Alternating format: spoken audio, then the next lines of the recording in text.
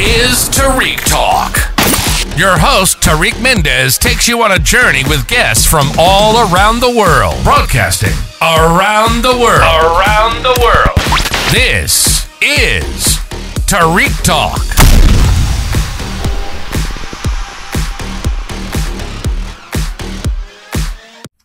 All right, guys, today we have the one, the only, McCall. Thank you so much for being here. Thank you. It's a pleasure to have you here. I'm honored. Thank you. This is actually will be the first episode for season 3, so what better way to have the one, the only Tris right here today with us. Thank you for having me. It's great that you do this. Thank you so much. It's a pleasure. So do you want to start off by telling us a little bit about yourself? My name is Tris. I have lived in Hudson County for more than 30 years. And in that time that I've been in Hudson County, I have done a lot of writing.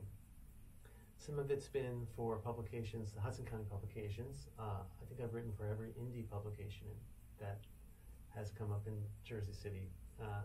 I've done a lot of writing on my own, and I've also, in that time, done writing that is not journalism. It's either fiction or nonfiction, and I've also written a lot of music. So I've been around, and there's probably too much of me out there, but I've definitely been out there. Oh, that's amazing. Thank you for sharing that. What's your creative process? Because I noticed when you came during a studio visit during R150, one thing that I observed that was so amazing is how attentive you are to details.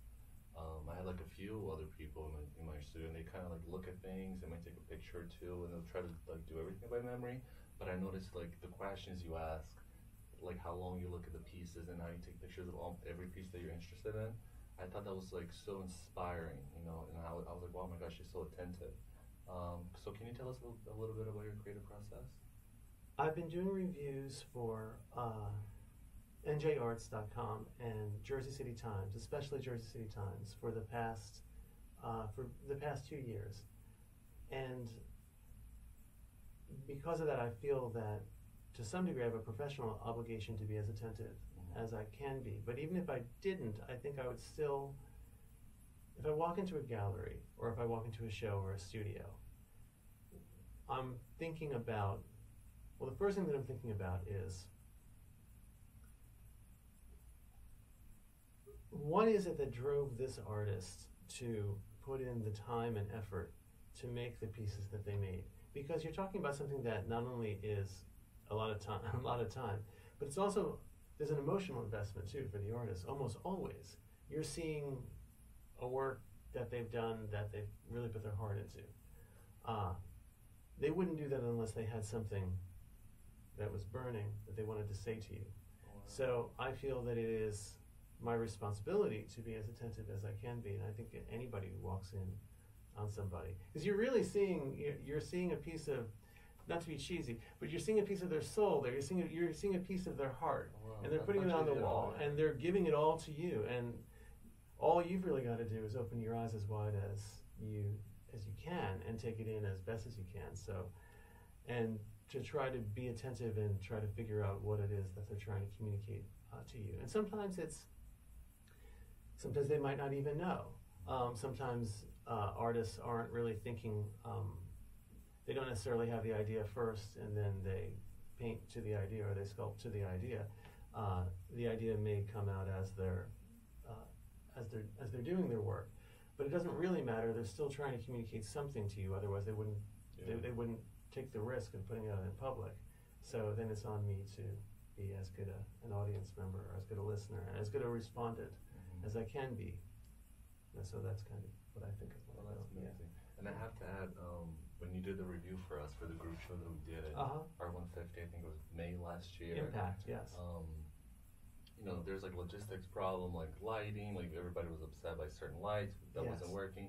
But then I remember the exact moment you wrote the review and the review went live for us. Yeah. We were me and a few people, we were running around seeing who was there that was part of the show that was in the studio. Yeah. We were oh my God, guess what? We got a review, because we're trying to bring everybody to a common space to read it together. It was this, I don't know, this collective it felt like I was like in Warhol's factory. You know what I mean? It's Like beautiful. we were just like so excited. So thank you for that. I was like, That makes me we very were happy. so much fun. And everyone's like, what happened? What happened? We're like, we got a review. Come read it. We're gonna read it in the comment space. Yes. But yeah, so thank you so much for everything that you do for our community and how you highlight everything. I mean, I always think you must be so busy because you're like your reviews are always like as soon as the show premieres, it just comes right on. I'm like, my God, this guy is so ambitious and organized and amazing. I've tried to be comprehensive because there's Yeah. so much that is happening, and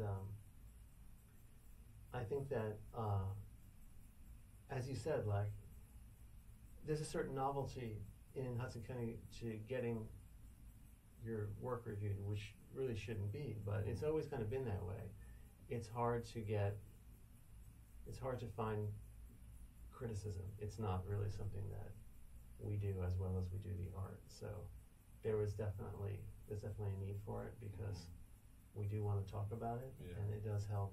When I do anything that I do, I'm always hoping that somebody will come and write something or listen to it and give me and let me know what they think or how they felt about it. So I guess I'm trying to return the favor in advance. No, I have to tell you, like even like for the most recent article I did with the 3 shows, like Yeah.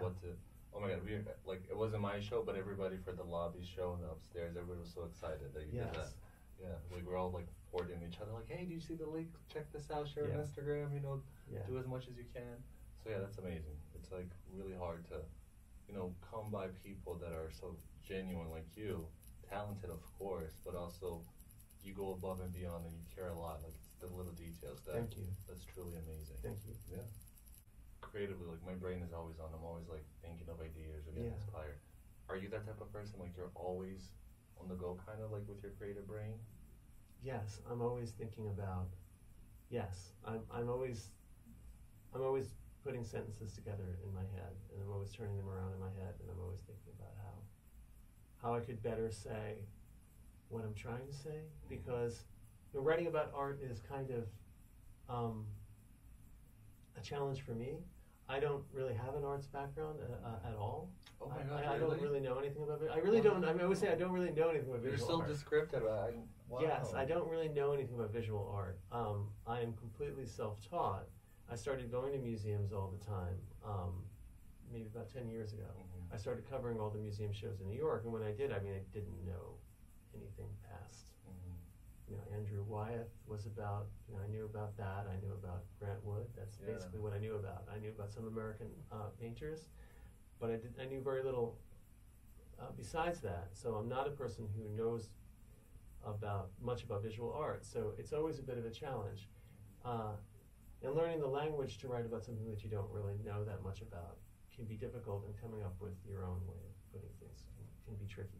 So I'm always turning sentences around in my head. Oh, I'm always trying to figure out what I actually think about something, because the task always becomes make your real human reaction show on the page, if you can. So make that appear if you can. And yes, I wake up and I think about like what I'm going to write that day. Oh, wow. Yeah, one of my first thoughts in the morning is like, I'll try to formulate a paragraph while I'm just getting my eyes ready to go. That's amazing.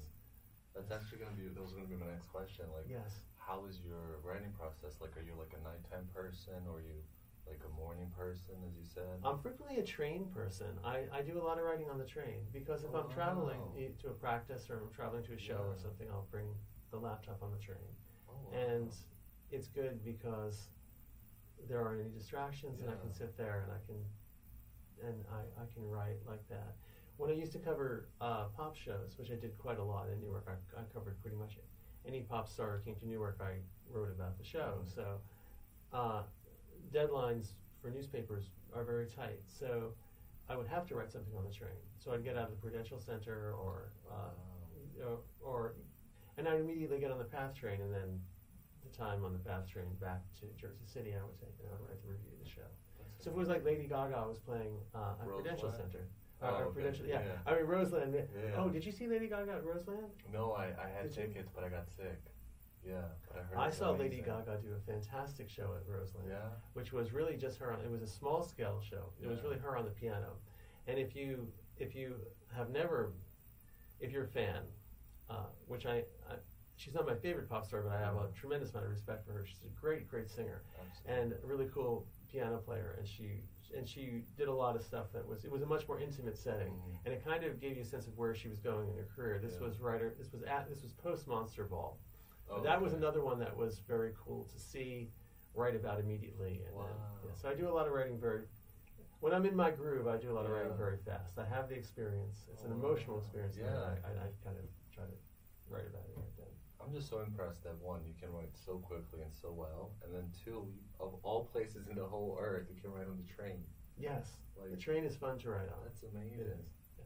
Like just because of, I'm very easily distracted. Like, and I get car sick, so to me the train is just like mentally, I'm just like, okay, you're almost there. Yeah. So the fact you're able to like zoom out and concentrate and do it so well, that's amazing. Thank you. I love hearing that. And changing topics really quick because we were just talking about Roseland. There's a show that I always wish I went to was with Yoko Ono and Gaga. Did you ever see that I knew performance? that existed, but I It didn't just see it. reminded me of that. Yes. I thought you would Yes. appreciate it, but that's like a performance I wish I went. It looked pretty cool. Yeah. And who are your inspirations? Like, where do you get inspired? Are you like inspired by people, by conversation, or by nature? Inspired to write. I guess I'm most inspired by the stuff that I am seeing. So if I go and I see your show, I will try to be attentive to the textures that you're using, the colors that you're using, the rhythms that are in your work, and I'll try to, when I write a review of the show, I'll try to not just describe, but impart a little bit of that aesthetic to what I'm writing. So let's say I'm writing about Susan Evans Grove. There's a real rhythm to her work, and I think I've tried to replicate that rhythm in the stuff that I've written about her. So my most direct inspiration is whatever it is that I'm writing about. Oh, wow. In the general sense, as a writer, I'm inspired by a huge influence on me, and this is kind of funny. A big influence on my writing. I have very standard influences. Salinger's a big influence. George Bernard Shaw is a big influence. But Mike Lupica, the newspaper columnist, when I was a young person, I would read. He was a sports columnist, and he would and I would read the Daily News. I was really amazed and impressed by the way in which Mike Lupica would write to the moment. And he would do a great job of just writing exactly what happened in the game that night. And he would make it succinct and really cool. And I was like, this just happened. And here he just turned around and he wrote about it. And I could tell that he was that there was an intellectual and emotional connection that he was having with what was happening on the field. And I was like, when I start writing about music, because even as a kid, I always knew I would write about music. I was like, I want it to be like that. I want it to be fast. I don't want to labor over it. I want it to be exactly how this experience made me feel. I want it to be a real human reaction to that. And I felt like I kind of wanted it to be like Mike Lupica. And so that was definitely that's an unusual. I don't think there's probably not a lot of people who write about visual art who are inspired by sports writers, but maybe there are. Maybe there's more over that. Yes. That's really cool. Newspaper writers. I always thought it was very, very cool to write for the newspaper. I've always loved writing for newspapers, and I think it's really cool to do it. And the idea of having a really tight deadline and getting right to it is inspiring to me. The excitement of doing that, the excitement of being in a newsroom, which we're losing that, but the excitement of that is something that has always inspired me. Other writers, working around with other writers. And working in Jersey City is a lot of fun because there's so much to write about, and there's so much to be inspired by. Oh, wow. And another question, when you have an assignment, like you have to go to a show or see anything specific, and when you're reviewing the art, are you able to enjoy it? Or like in the back of your mind, like, okay, I have to write about this, or can you like take a full, like, let's say like enjoy the experience from like a normal perspective, like of a person, just a viewer, or are you thinking like critically about, okay, I want to highlight this, I want to do that, or do you enjoy the experience first and then you do like the business part of it later? That's a really good question. And the answer is that I don't know how to go to a show and not think critically. And that could be a criticism of me. Like, can't you just go and enjoy it? Yeah. But I am always, okay. So, just to explain why I'm doing this. For years and years and years, I wrote about popular music. I did popular music, I wrote about popular music. It's what I know about. And I would take my partner, who, alas, is no longer with us. She died last year. And for years, we would go to the shows, and we would see the shows. And throughout the show, she was the chair of the English department at New Jersey City University. So she was a writer and a word person too, and she was a critic in everything that she did. She had a critical eye. She cast a critical eye around the world, that's how she lived. And we would go together, and we would sit there, and we would watch the rock show, and we would rock out, or the pop show. We would go see Taylor Swift, and we would go see Beyonce. We would rock out, and we would love it. We would have a wonderful time. But the whole time, we were thinking, and then part of the enjoyment of it was that we would go home, and we would spend the next day taking it apart. Why did this work? But you guys would talk to each other? We would talk about it, yes. Wow. Why did this work? What was exciting? Yeah. How did this work on me emotionally? Wow. How did we would honestly go song by song. We'd go through the set list and be like, it was amazing when she did that. That didn't work. We would just talk about the whole thing. And part of the excitement for me was having that conversation with her. And then writing a review of the show was in a way an extension of that conversation. Yeah. I was letting other people into what we did naturally. And even before I had a column, we would do that. We would go out and we would see friends and we'd talk about it. When she got sick, she got very, very sick. She got sick in 2018, and she had been sick before that. It became impossible to go see Drake and have her stand at a Drake show. It became impossible for us to do that. So I thought that a thing that we could do, or that we could do together, was we could go to visual arts shows, and we could have the same conversation around visual art that we used to have around music. And that was very easy, and it was easy for her to do. We could go see a show for 15 minutes, and then spend the evening talking about what we saw. So we started going to museum shows. We started going much more to shows in Jersey City, and that is really how I reoriented myself and started doing what I've been doing, which is writing about this stuff, which also moves me very deeply. Yeah. But the other half of it is that I write about Jersey City because Jersey City is a wonderful place to see visual art. There are so many fantastic artists here, and people don't know that, and they have been under-publicized. And anything that I can do to make people more aware of what's happening in Jersey City, I will do, because it's very exciting. So, yes, having that critical. Do I roll in and do I ever just enjoy it without thinking critically? No, I can't do that. I mean, I've trained myself, and part of it was with Hillary. You had to be critical, so everything was good. But the criticism was part of the fun, and it never took away from how much enjoyment we took from seeing the stuff. Even shows that we didn't love, we still had a wonderful time talking about it. I bet those conversations were so fulfilling.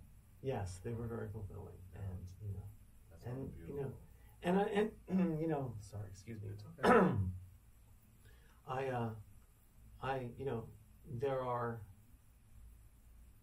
I get a little emotional thinking about this stuff because it was. I mean, I'm emotional just hearing you describe. Yeah, because it was really, it was a very important part of our relationship that we talked about everything. We talked about everything, and I love doing that. Now, I have a new partner, and she means everything to me. She's fantastic, and she has a totally different way of looking at art. But equally exciting and equally wonderful, and like it is great to talk to her about it. So now when we go to shows, I take her to art shows, and we talk about it all the time. We have those conversations. So I'm going to have those conversations with somebody always, and I'm never going to not have a critical eye when I walk in.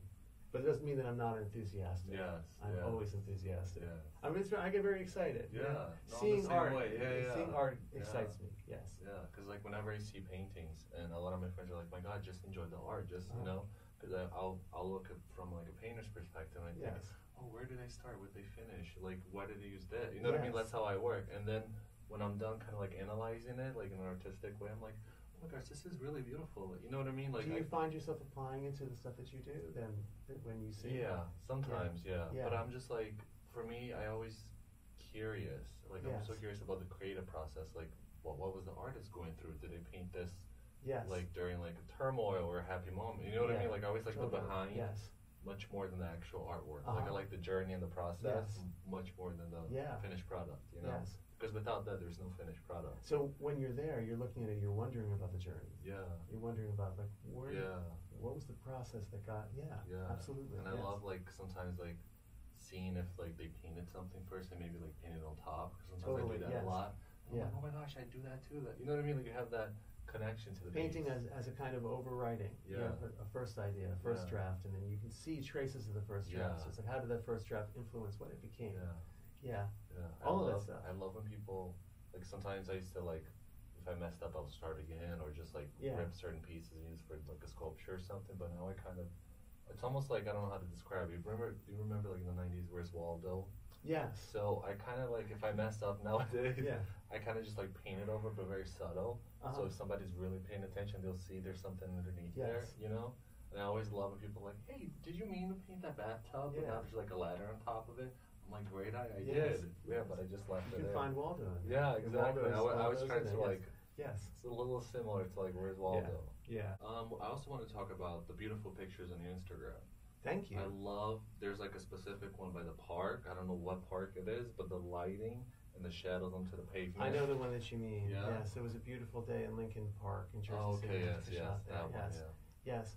Well, I don't think of myself as a photographer, but all of the artists in Jersey City are on Instagram. Yeah. So I felt like it was the best way to communicate directly with them might be to cultivate more of an Instagram presence than I had, which was basically nothing. Yeah. So I started to post my photographs around town to accompany links to what I'd written. So if I have a review up, I might do an Instagram picture that has something to do with what it is that I've reviewed.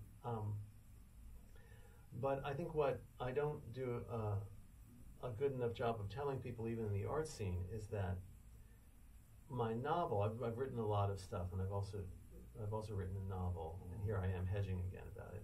It's called The Trespassers, and it is about photographers. It's about young photographers. Yeah. So I've been thinking about photography for a long time, and the way that photography mediates seeing for a very long time, because I wrote that novel more than 10 years ago, and it was published in 2012, so it's a long time ago. But it is, of all the things that I've done, the thing that means the most to me, and I feel like everything that I've written since has been a kind of restatement. And certainly the photographs that I do for Instagram are an attempt to get back into the world of the Trespassers, to get back into the world of those characters. Because what they do and what happens in the story is it's a group of five teenagers who spend a summer breaking into abandoned buildings and taking photographs of the inside of the building. And that's really all that happens in the book. It's not really plot-driven, it's more character-driven, and it's about their experience of the landscape. But those photographs that I take are kind of, I sometimes get myself in the mind of those characters. They never really left me behind. So when I'm taking a trip around Jersey City, I might see something that I think one of the characters might appreciate. Oh, wow. Yeah, they're still very alive to me, even though it was a long time ago that I wrote it. It's still the thing that I think about the most. Can we purchase that somewhere? Yes, I am going to be doing. In September. I'm going to be doing a performance at the Art House for Jersey City Fridays. So I'm going to be playing songs from my best liked album, which is now 20 years old, called Shoot Out at the Sugar Factory. We made it 20 years ago. Cool. Yes, and we're going to do a Return to the Sugar Factory show. And at the Return to the Sugar Factory show, I hope to have a lot of Tris McCall material available. So I hope the book will be there, and get a copy of it there. Absolutely. You can get a copy of it on Amazon as well. Oh, it's on Amazon as we speak? Yeah, I think it is. Oh my God, everybody please stop what you're doing and go purchase it now. And now it's time for me to do what I always do, which is to give, which is to warn people that the book is, some people, well, here I am talking down on the thing that means the most to me. What does that say about me? What does it say? It's a wonderful book and everybody should read it. That's how I feel. Let me just leave it at that. It means so much to me. The music, it's very easy for me to say that if you enjoy synth pop or synth rock, if you like that kind of thing, if you like a certain kind of indie rock style with synthesizers, you will definitely enjoy the album Shoot at the Sugar Factory, and you will even enjoy even more the experience of seeing me perform it.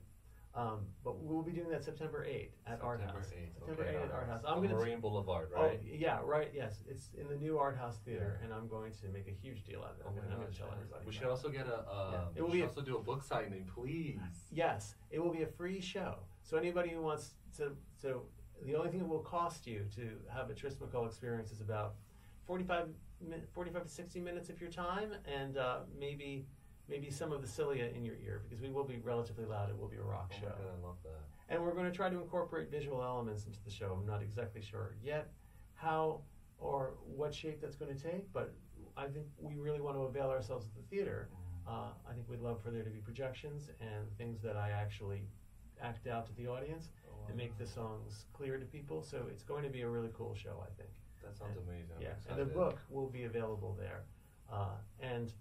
So the Instagram I think of as just a little fraction of the trespassers. Like, I think of that as something that, would those characters even use Instagram? Well, a couple of them would. Some of them would probably not, but a couple of them probably would, and I think that might be, I still see things through their eyes. Yeah. Oh, wow. Because the reason I brought up the Instagram, because I always admire how you're able to maybe like find beauty in decay, or like the urban areas where sometimes it's like badly lit, or there's like a big trash can that's overflowing. You take it in such a way that you're like, oh my gosh, there's like a romantic poetry to this, you know? And I always wonder, is he just like randomly taking a picture and it turns out beautiful, or is he actually like thinking about it? There's like a dialogue. But that makes so much sense. I think the theme of the Trespassers is learning to love as learning to see as a way of learning to love.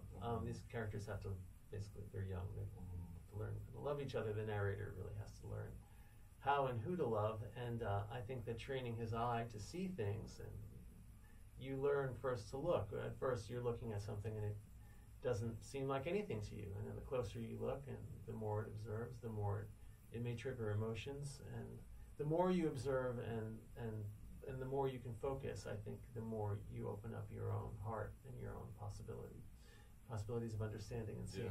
So that's really what the book is about.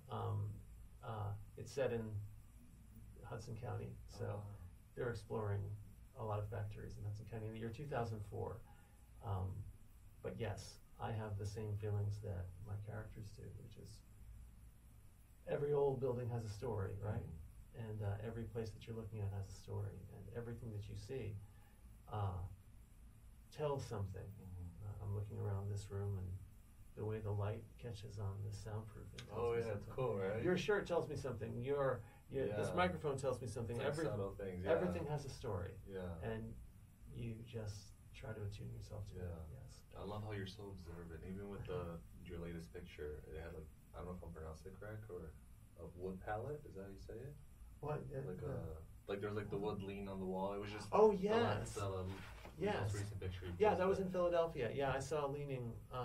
That looked really cool. I think it was the colors that I appreciated there. That the leaning palette was a participant in a conversation, I think, between a wall and a door. Because some of the same color paint was on there, and it was like it was trying to be more like the wall and the door. It felt aspirational to me. It did. And there was a no trespassing sign and some barbed wire there, so it seemed like there was danger.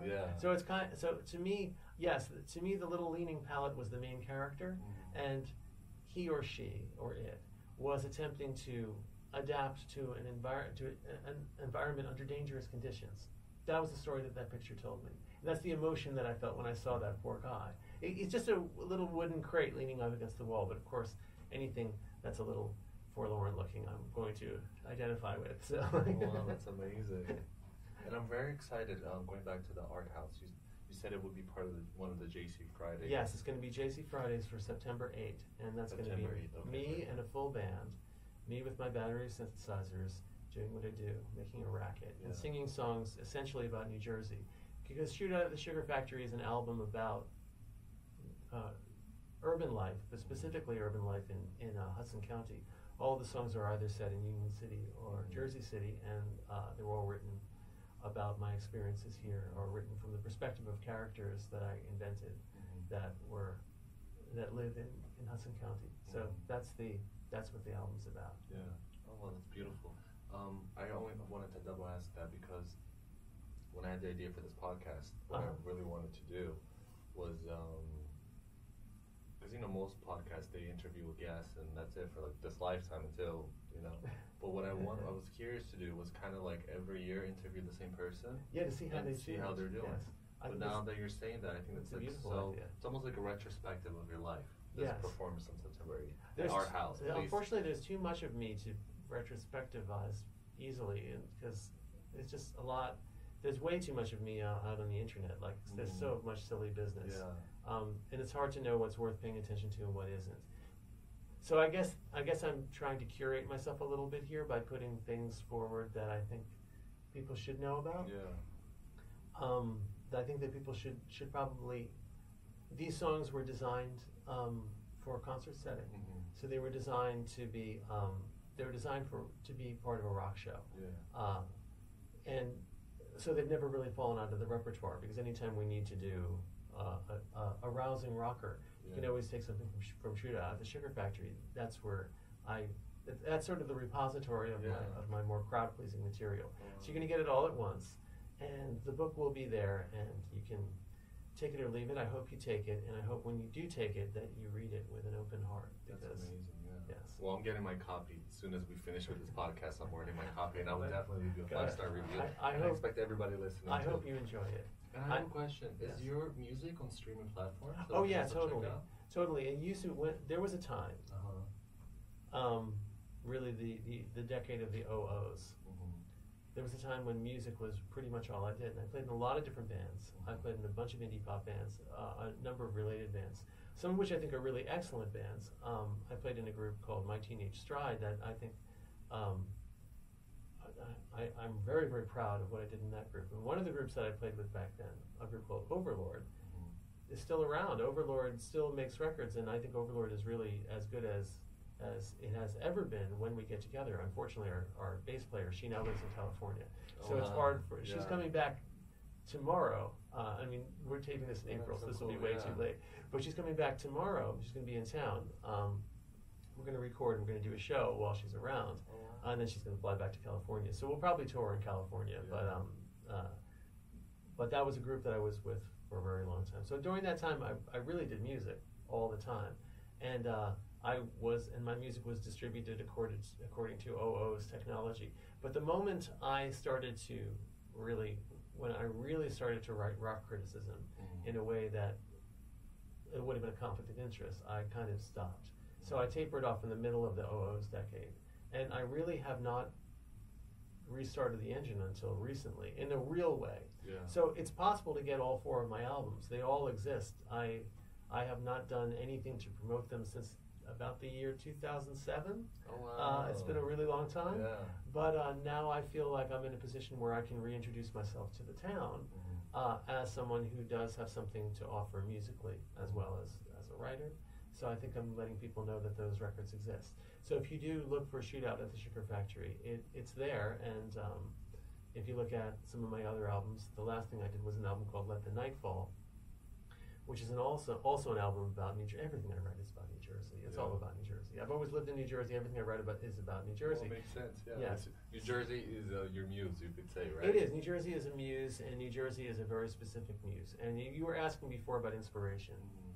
And it occurs to me that a better answer to your question, not that you should disregard the prior one, but a better answer to the question might be that I'm very deeply inspired by place. And when we're talking about what is the artist trying to communicate to you when you go into a gallery and you see what they put on the walls, what are they trying to say to you? so frequently in New Jersey, people really want to talk about New Jersey. And that's musicians, writers, artists. So much Jersey comes through, always. People are very proud to be from New Jersey. People are very curious about New Jersey, about what it does to you. And one of the things that is a running theme through Jersey City art that you see in so many shows over and over again is we are very concerned about the environment here. We're very concerned about not just about environmentalism, but what the environment in general, the effect that the environment has on us. You see work by, I mentioned Susan Evans Grove before, but I think of Amanda Thackeray, Jody Fink, many people repurposing old junk and making it look beautiful again. What can we do with all of this stuff that's been thrown away? What is our relationship to the built environment? How does it make us feel? You see that over and over. And New Jersey has a post-industrial style. There's a way in which the old factories, the old rhythms, the old urban design filters through. Artists are sensitive people, and you see that in the canvases. You see that in what they're writing, in what they're painting. You see that in the materials that they use, and you see that very frequently in the colors that are used. There's a lot of brick red used in Jersey. There's a lot of industrial gray. Like a red oxide. Yes, right. Color, a lot of institution green, a lot of textures that look old and industrial. And the way that we bring that to life in our paintings, the way we reanimate it, you see it all over the place. You see it in so many different shows. And that is a huge inspiration to me because I love New Jersey. I love encountering New Jersey. And you know, it's funny. You leave the Jersey metropolitan area, you travel around the country, and you meet interesting people. And I say that so many of those interesting people have some Jersey in their background. Like maybe their family's from Jersey, or maybe they've been here for a little while, maybe they went to college in New Jersey, but like it gets under your skin. And people who leave New Jersey, they so frequently come back. No, that is true. So it's true. It's a big inspiration to me. That's so funny because when you mentioned Susan Evans Grove, she was a she was guest here. Shout out to Susan. Yes, shout out to Susan, a wonderful artist. Yes, her still lives. When you were talking about repurposing, she did her series that she brought like damaged goods of electronics that weren't used anymore and mixed it with the flowers, and it shows like the decay of society in a way, and like how harmful we are as humans to this planet. We are the invasive species, you could say. But that's so amazing that we were both thinking the same thing in a way. And a beautiful thing about Susan's still lifes is that not only do you get that message, and it's a very clear environmentalist message that comes through her photographs, but you also get the beauty of the component. She wants to let you know that the way we're living, maybe we should be better stewards of the planet, right? But she also loves how beautiful the motherboard is. She loves how beautiful the wires are, and how the curve of the wires mimics the curve of the organic. In New Jersey, artists very frequently like to make connections between the organic and the inorganic. There was a beautiful show last year that was all about the embankment. It was the Embankment Preservation Society put out a show that was about the 6th Street embankment, and so many of the, Eileen Ferrara did a beautiful job of making paper that kind of resembled rock.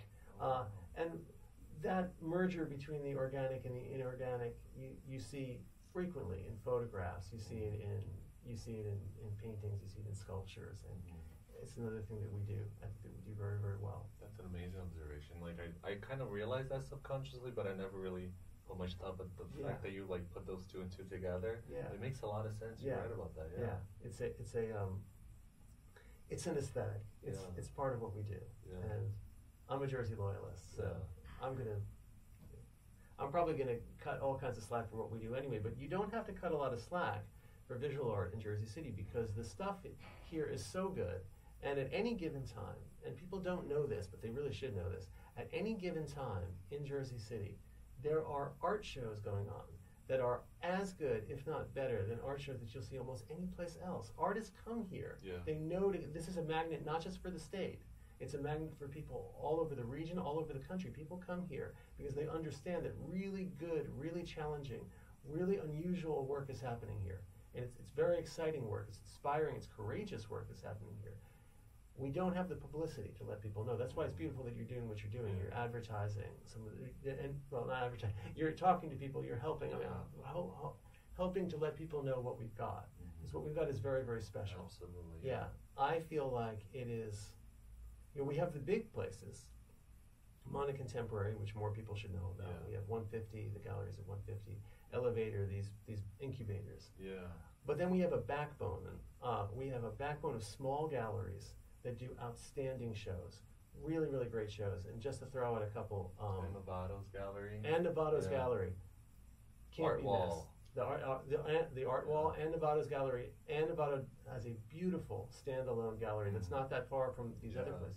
It's really close to 150. Smush Gallery, really audacious stuff. And Deep Space. Yeah, Deep Space. Yeah. Deep Space, which I get the rock chills even talking about Deep Space. Yeah. Deep Space is Smush, Deep Space, Ianta Space, another one. Everybody should know about these places because they all have individual personalities, different personalities. Smush does multimedia stuff. Yeah. A lot of their thing, they're interested in doing art at the intersections of dance and movement and photography and music, and they really try to smush it all together in a really small space and see what happens and see if it holds together. Sometimes it holds together, sometimes it doesn't, but even when it falls apart, that can be what makes it exciting. Ianta Space is a couple of different artists with really expansive, interesting visions, and when they deck out their rooms, they do beautiful installations. There's a great one there right now. And Deep Space. Deep Space is a community of artists and great curators who do fantastic shows every month, and they just hit it out of the park time and time again. And it's a small gallery in a place in Jersey City that doesn't get a lot of foot traffic. It's Cornelissen, but it is always worth checking out what they've got there because it's always provocative and it's always really playful and it's often really, really nerdy too. It can be people who are really in tune with like the world of action figures, or the world of comic books, in a way that if that's in your background, you're going to vibe with that. One of the great shows that they had there last year was the Bark the Dog show, which is a wonderful show by a painter who does very, very detailed, almost Hergé, almost details at the level of Hergé, of this little character, Bark the Dog, going through these amazing urban scenarios and machines that he built. Yeah, I saw the art fair. Oh, it was so good. That was Sculptures that were based on the painting. So you saw both, and you got to kind of experience and try to understand who this character was. Right now, Clarence Rich, who's a street artist whose work is all over Jersey City, you see his particular, he's got a really interesting visual signature, and you see him on underpasses, and you see his work on walls all over the place. He has a one-person show at Deep Space right now that isn't the street work. It's actually Clarence Rich applying his style to classical motifs. So there's a lot of Greek gods that he's painting, Egyptian symbolism that he's painting, and they encourage people to do interesting things. You walk into that room and you feel more interesting. It is to visual art as Maxwell's was to music in Maxwell's in Hoboken was to music. Just a place that you went into and you almost felt more creative just being in the room. Smush has some of that too. Ianta Space has some of that. Novato Gallery is an absolutely beautiful space. Everything that Ann Novato puts there is just, it's stuff that just you're just fascinated by. She's got a tremendous eye, and she herself is a fantastic painter. And she doesn't always show her own stuff, but whenever she does, like I my eye goes up. She's a wonderful painter. And all of the people who are involved in this stuff they're all artists themselves. So they have artistic projects going on, and it's always worth engaging with what they do. But they're sort of the backbone of this whole thing. That's the small spaces doing really audacious shows all the time. Shows that I feel like everybody should know about. So yes. Absolutely. Yeah. And I have a question. Since you've been in Jersey City so long all your life, how do you feel about the future? You've seen the trajectory, more buildings going up. Yes. I feel like that's giving more opportunities to art spaces and more Yes. opportunity. What do you hope for the future of Jersey City? In terms of art. I hope we don't erase everything in our desire to make a lot of money, because Jersey City it's been a boom city on one level or another since I've moved here. So for 30 years, people have been talking about Jersey City as a place where you can go, you can buy property, and the value of that property would appreciate. In the mid-00s, we had a terrible casualty of just that, which is that we had a wonderful art center at 111 First Street. It was a great place with lots of artists who were in the space, and it was torn down. We lost that community, and we lost a lot of those people. The big warehouse that had like kind of 200 artists? Yes, in there? it was a big, and there were two of them. There was one across the street. One, it wasn't just 111. It was 110 across the street. A lot of artists in there, and that building was also torn down. So a lot of there's always a push and pull, right? You always, it's wonderful that I like it when people make money. Yeah. Because I like when people's projects are successful. Yeah. That makes me smile. But we also want to be sure that we don't lose our souls in the race. And we're lucky to be in a boomtown. It could be worse. We're lucky to be in a place where people are doing stuff. Yeah. But you know, the flip side of that is that people in Jersey City often don't pay attention to what their neighbor is doing.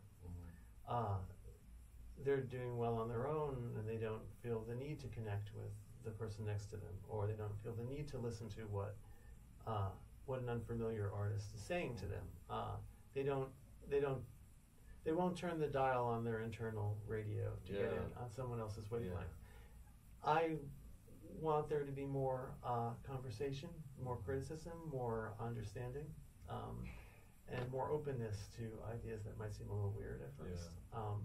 Even if that openness is like, I don't like this, tell me why.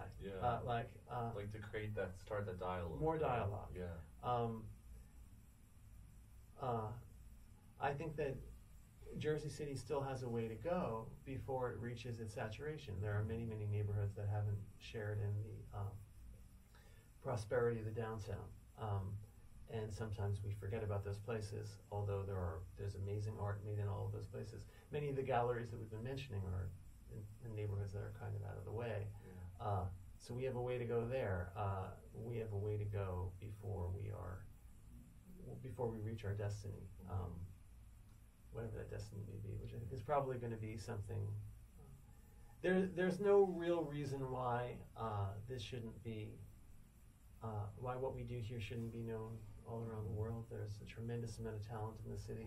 Sometimes we do punch below our weight because we're in the shadow of New York. So because of that, people may not pay as much attention to us as we deserve. Absolutely, yeah. So, I totally agree with you. But I'm here waving the flag. Yeah, no, please continue. You've done so much for the community, and I think a lot that us artists are able to. I don't know how to say this, but like when I have ideas for like certain group shows, right? Yes. And then we'll make something happen or whatever, or a small project, and then once a review from you goes up, it's like all of a sudden, it's like people go, oh, I have to check this out. You know what I mean? So you do a lot, like you truly do.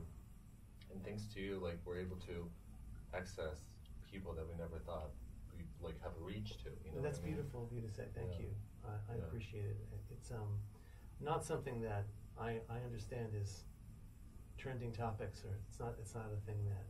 But that's why I try to write it in a way that's engaging.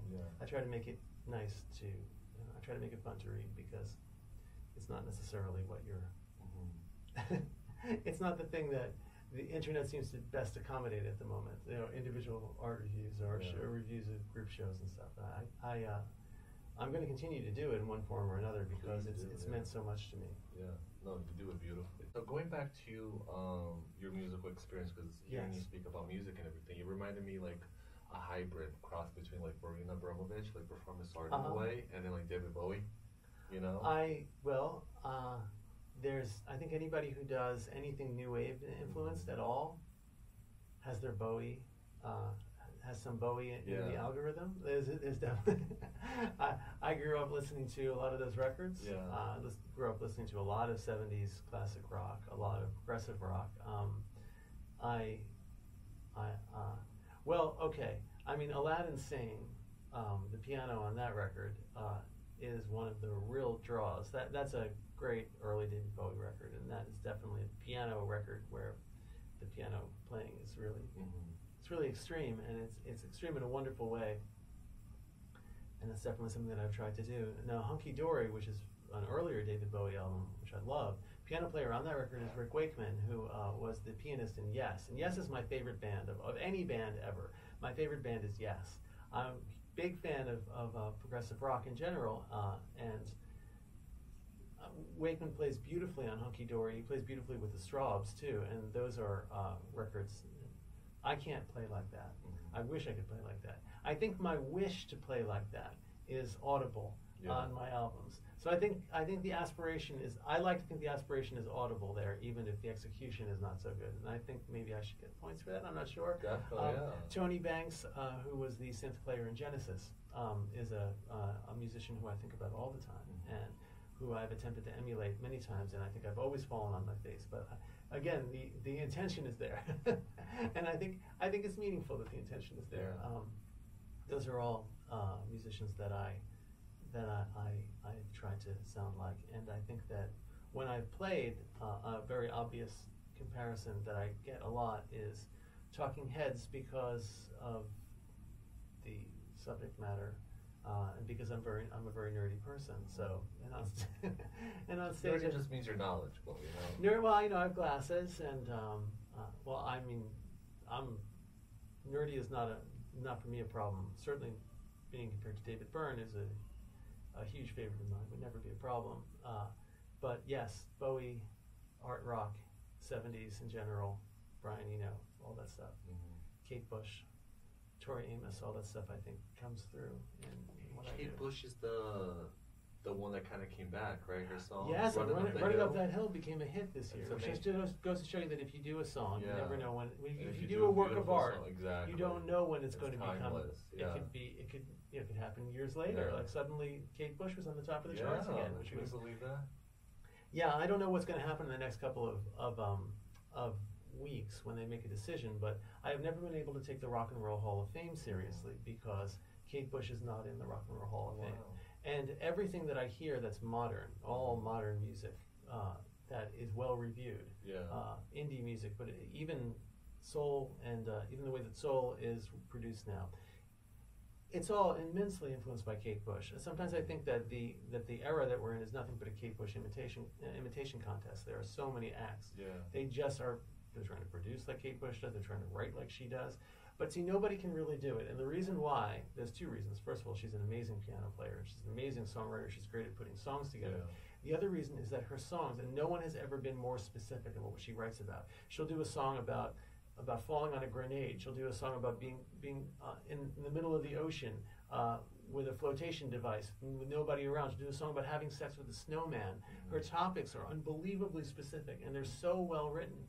No one has ever been able to tell short stories like that and sung the way that she does. So anyway, I'm a big fan. No, she's amazing, and I'm so happy for her because I saw when that song came out, I started listening a little bit more to her discography. Yes. And I saw that she not only sang the song, she did the songwriting, the producing. Yes. So she gets the whole, royalties, which is amazing. Yes. She is an enormously. I think she's a pivotal figure in the story of music. Almost as pivotal in her way as Joni Mitchell, although there is no one like Joni Mitchell. There will never be another Joni Mitchell. I think in a way Kate Bush is pivotal in shaping the sound of what we hear as pivotal as any figure. And it's very important that people remember that she came out of progressive rock, that a lot of her original champions were progressive rock artists, and she was using the musical vocabulary of progressive rock when she made the music that she made. So you're seeing the influences now that when you hear music now, you can trace a lot of that stuff back to the experimentation that was done in the late 60s and early 70s. Definitely. And who else is like your musical influence that you would say? Well, when I play the piano, I don't think I've ever sat down at the piano or played another person's band and played piano and organ, and that Steve Naive I wasn't trying to copy him on some level. I know every Elvis Costello album backward and forward. That includes the ones that people don't like. I think some of those are some of his best albums. I think there's nobody who late in his career is making more amazing music than Elvis Costello is making right now. Elvis Costello, I love all of his records. That's a big influence on the way that I play and the way that I write. Graham Parker. I mean, I do nothing all day but listen to music. When I'm writing, I tend to listen to 7, 8 albums a day. Or I just listen Oh my God, me too. I'm a huge music lover. Yes. When you listen to music, are you listening to like singles or do you listen No, to I the listen album to the back album to all back? the way through. Oh wow. It's important for me to. And do you go from like track 1 to all track the way 10 or do you through. shuffle? I go all the way By through. order? Okay. Yeah, listen to, Wow. so I will listen to. I listen to albums all day Me too. because I think that the album is the greatest invention Yeah. that has ever been invented by human beings. No, absolutely. I think there's no better carrier of meaning and storytelling and message Yeah. than the pop album. Yeah. I think it's just the best thing that we've ever come up with as a species. And when I think about albums and what they mean to me, like, what have you been listening to recently? Right now, I listen to like so much thing. Okay, this is kind of embarrassing because this is like very poppy, but I listened to like today when I was getting ready. I was listening to Blackout by Britney Spears. Oh yeah, sure. Because just the whole conservatorship. News I love. I think it's like probably the best top 5. Yeah. I love listening to Michael Jackson. Like an hour before we started to Invincible. God, I love Michael Jackson. 2001, You Rock My World. Oh yeah. I love that song. Yeah. I love Michael Jackson. I get the rock chills just thinking about Michael Jackson. It's As a kid, I wanted to be Michael Jackson so badly. Yeah, like that's the thing with like music dropping nowadays. I remember like being a kid, getting excited to like get your little allowance money, go to the store, buying the CD, I'm like still like that. physical, and then sitting at home looking at the lyrics, memorizing, and then looking at the notes and the thank you. I'm still that kid. I'm very sad of it. Like I just do it on Bandcamp. I just do it on Bandcamp now. Yeah. I used to ride my bike to the Bergen Record mill and get records and memorize the records. Yeah. Now I do it on Bandcamp. Yeah. So I'll buy the record on Bandcamp, but I'll still want to learn all the words and listen to everything. Yeah. Listen to the albums all the way through on Bandcamp. So I do that all day. There's just like something about having like a physical CD. Oh, there and is. The booklet. To me, that booklet was everything. There so is. And if you could make it like they have the post-straight version. God, there so is. Yeah. It's so true. I mean, I love. I love records. I love vinyl. I love CDs, and it's fun. I have too many. Since you have such I think, an amazing musical knowledge, do you hear a difference? A lot of people don't. Some people say they do between like vinyl and CD. I can hear the difference, but I don't think it's really that much. I don't Do really you have think a it's that preference? important. Vinyl sounds so nice. Vinyl does have a beautiful sound to it. Usually people say that it's warmer, that it's more engrossing. I understand. I can always hear the difference between 2-inch tape and when something is recorded straight to a computer. Even digital simulations of 2-inch tape, though they're very good now. But I still can in the same way that I can tell the difference between just the waveforms on an analog synthesizer, a real analog synthesizer, will sound different from soft synths. You can tell, but does it really matter? What matters is how well the people putting the music together get their ideas across to me. How well do you tell the story? What choices do you make to support what it is that you have to say? That's what brings me back to an album again and again, and there are albums that I've been thinking about all my life and that I will always think about.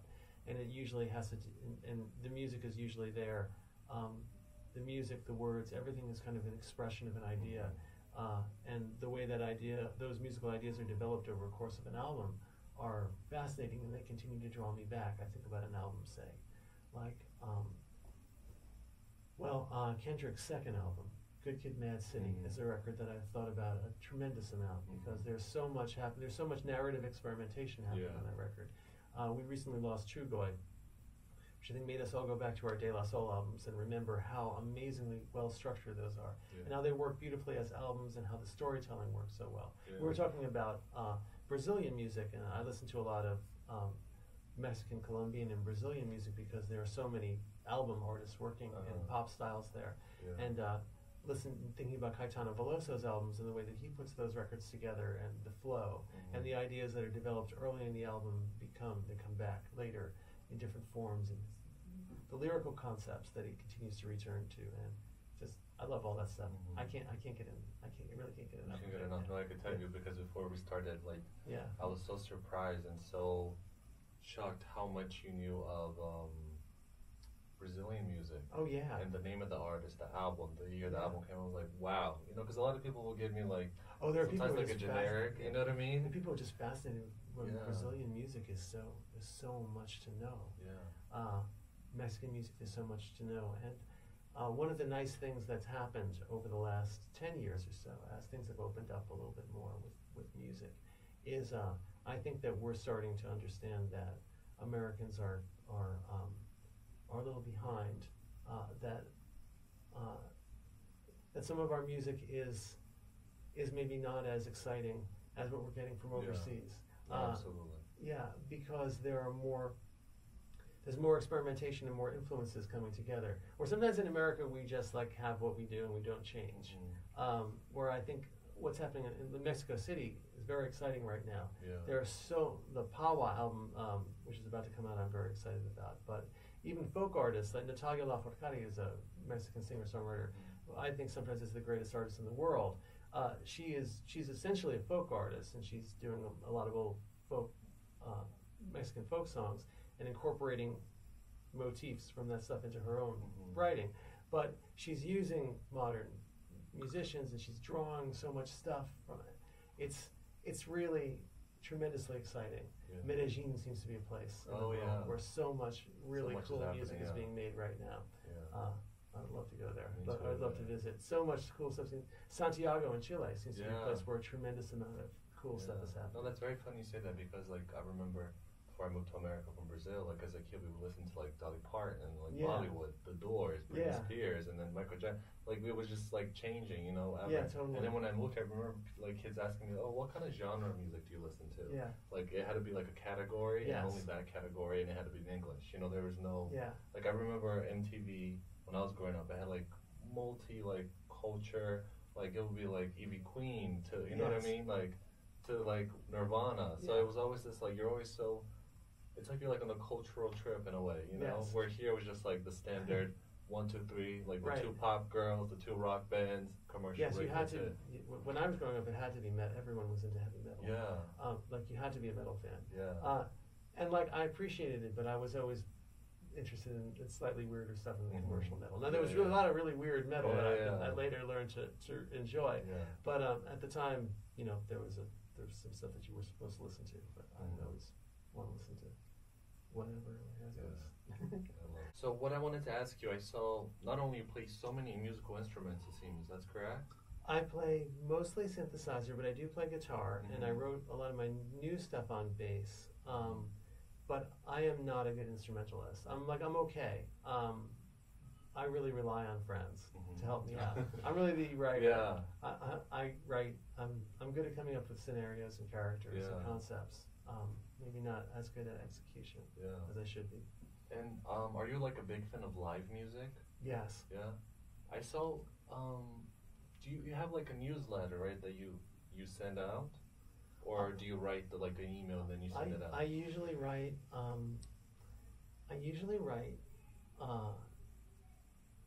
There was a time when I was writing reviews of a lot of stuff, when I was just going out to shows and writing reviews of what I saw, what my friends were doing. And that changed into, once I started to be more professional, or once I started getting gigs, I started writing about name artists, big pop stars. And when I was writing for the Star-Ledger, which is a newspaper with a very large circulation, I was obligated to go and see the biggest stars in the world. So I would get the experience of seeing stuff that I was completely out of my stuff that I didn't really care very much about. I didn't know much about Kenny Chesney, but at that time Kenny Chesney was a big country singer. He was setting records for the biggest crowds in New Jersey, and that was an experience to see that, and I learned about that. And what I learned was that if you want to, you can learn music very fast. You can catch up with the genre very quickly. You can learn the history. You can learn the important stuff. You can kind of fit it into the framework. There's nothing that's in pop that's so forbidding that you can't learn it very quickly. And I love live performance. So I was doing a lot of that, and I kind of stopped doing it when Hillary couldn't go out any longer. I kind of stopped writing about that, but I still write about music all the time. It's just more local. I do a monthly column for Jersey City Times, which is a musical preview column. And depending upon how that develops, I may cover more live shows. Yeah. But I think I probably will. I'll probably in the future in Jersey City, I'll probably end up writing more about musical performances. Yeah. No, I brought that up because I remember a while ago you had, I think it was like the Lower East Side, you were playing the gig. Yes. And I was gonna go, but then I got stuck in traffic, and by the time, you know what I mean, I was like all the way by like Upper West Side in the highway, and there was some type of like closure or construction. On September 8th, I hope there'll be people around here. It's easy to get to the house, to be walkable. I hope I can get a lot of people down there. Oh, definitely. I think I'll do two more. I'm gonna do two more shows in New York before that show. As the warm up, right? Yeah, I think we're going to try to warm up with the show. Okay. We're going to be doing another show at Berlin in late June. And what's exciting about that show is that we're playing with a band called Office Culture, who not a lot of people know about, but they should.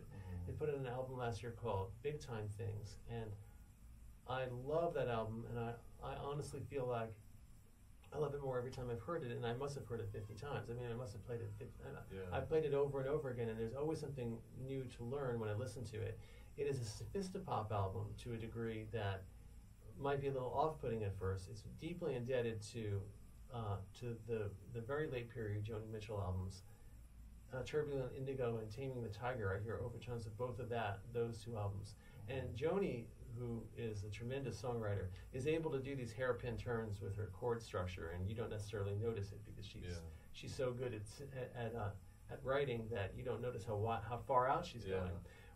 When people try to emulate that, you do notice, and you notice that with Office Culture. It's like, whoa, that was a crazy chord change they just did there. But it kind of doesn't matter, because once you get used to it, the intelligence that goes into the composition is really striking. So they're going to be doing a show, and me and a band will be playing before they play, and I will let everybody know about that, because as excited as I am to get people to see me, I really want people to see Office Culture. I want people to know about this group. They are doing very, very interesting stuff and big time things. All of their albums are great, but their most recent one is the best. Oh my God, I'll check it out. And you said it's going to be New York, right? It'll be in New York, in Berlin in New York. Berlin is not in Germany. Berlin. Berlin is on the Lower East Side. Definitely. I'll definitely make sure, if you're comfortable with it, to include all the upcoming events. Oh yeah, totally. And, I'm going to let people know about that show for sure, because I want people to see Office Culture and hear that record, because it's a very unusual album, and his narrators are very unusual. His perspective is singular, and that's the thing that grabs me more than any other album, more than any other thing about an album. When the perspective that's being articulated by the front person is singular, when it doesn't sound like anybody else, then when their outlook, when their vision is their own, then I feel like then I want to return always. That's beautiful. I love that. So I just forgot, because I was just thinking, like when you're talking about like just reminded me of like Pink Floyd's Another Brick in the Wall, when he starts yelling in the end of the song, and there's like all those noises. Like, oh wow, this is so. I remember being a kid, like, oh my gosh, this is so cool. I love Pink Floyd. I know, and I love the song Time. Oh yes, my third favorite band ever is Pink Floyd. Really? I would have mentioned. I should have mentioned Rick Wright, another enormous influence on that. But I feel like Rick Wright is actually so good that it's a little intimidating. And I think when people think about Pink Floyd, they think about Rick Wright third, after Roger Waters and David Gilmour, if they think about him at all. But we're all trying to do on synthesizer what he did almost effortlessly in the 70s. We're all trying to catch up with Rick Wright, and I don't think we have. When you listen to what he did on Wish You Were Here in particular, on some of the sounds that he got on Shine On Crazy Diamond, it's just outrageous. We've been trying to do that. We've been trying to emulate that, and we can't do it. So yes. What do you think about Jim Morrison? Love him. Songwriting. I love him. I think he's a wonderful, wonderful frontman. Great, very exciting. Kind of taught people how to be a dark frontman. You know what I mean? How to incorporate dark themes into the music. And I get distracted when I hear The Doors by Ray Manzarek, even more than Jim Morrison, because Ray Manzarek's electric piano is another thing that I have ripped off quite a bit. But I mean, not rip off, tribute. Yes, it's a tribute. There are things in my Yeah. songs that you could tell that I've heard the Doors once or twice. Yeah, that's beautiful. Hey, Tris, thank you so much for coming on the Thank you. podcast. It's been Thank a you. truly pleasure. I'm honored. And you are the first episode for season 3. Excellent. So that's an amazing thing. Would you mind giving us your website and Instagram, please? If you want to know more about me than you probably want to know, you can always go to trismccall.net. So TrisMcCall.net. And that is a very deep geological strata of my writing going back for decades. I mean, there's a lot of stuff about music on there, a lot of stuff my music, and there's fiction on that site as well. But if you really want my fiction, if you're really interested in my fiction and music, and you don't mind listening to demos, a great site to visit is McCall's Almanac, which is www.mccalls.almanac.com. And McCall's Almanac is a series of songs that I wrote really in 2015, 2016. Each of those songs was narrated by a different character representing a different American city. And I wrote the song and a short story at the same time. So if there's a map of the United States, and you go and you see the different characters, and you can click on the character, they're illustrated by a cartoonist. So let's say you go to Pennsylvania, there's a song that's set in Philadelphia. You can click on that guy, or a song set in Pittsburgh. And you get the song, a demo version of the song, the lyrics, a couple recommendations that are now out of date about the city, and also a short story song written from the perspective of the character. Cool. And some of those short stories are very, very good. Now, the way that we designed the site, you got to scroll to get to the short stories. I don't know if people ever scroll, but let me give a little plug that if you don't mind a relatively light story, that's a long story. My story that's set in Madison, Wisconsin, I think is very interesting. I love the Louisiana story, and that's all on McCall's Almanac. You can always find my writing on Jersey City Times. I've been writing there. I've been writing a lot for njarts.com, which is a great njarts.net, sorry, which is a great New Jersey Arts Daily, which is a great website that covers the entire state. And my Instagram is trismccall_NJ. So at trismccall TrisMcCall_NJ. I was just about to say, can you spell it for us? Yes, yes, and it is pictures of a lot of pictures of old buildings and parks. And really like beautiful Tris pictures. McCall stuff. Yeah. Perfect. And thank you so much for being on the podcast. Thank you. It's been a pleasure having you. Thank you. I really appreciate it. Bye. Thank you. Thank you. Thank you for listening to Tarik Talk. Follow Tarik Talk on all social media channels and check out the video interviews online.